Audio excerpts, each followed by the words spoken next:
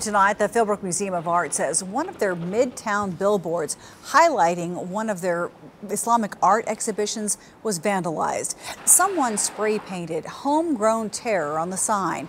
Museum officials say that they will replace the billboard as soon as possible, and they will not be deterred by any form of intolerance.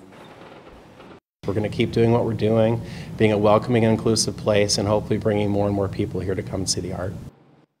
The Oklahoma chapter of the Council on American Islamic Relations sent a statement saying they condemn the Islamophobic graffiti, and they hope the vandal will be brought to justice and charged with a hate crime if appropriate.